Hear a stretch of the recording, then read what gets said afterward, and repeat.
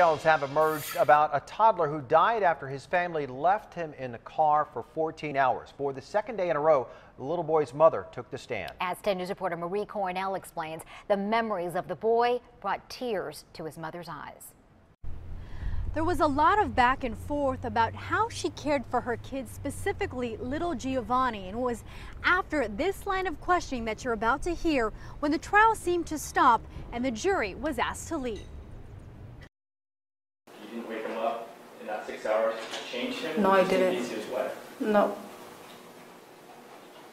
So if he had soiled himself, you just let him sit there?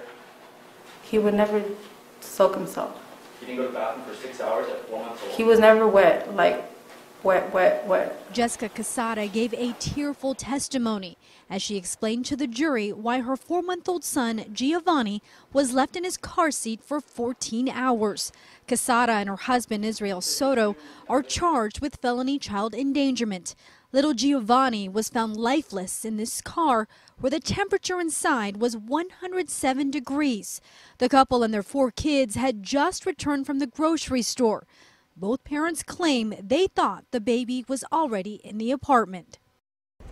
Soto did not testify. From El Cajon, Marie Cornell, 10 News.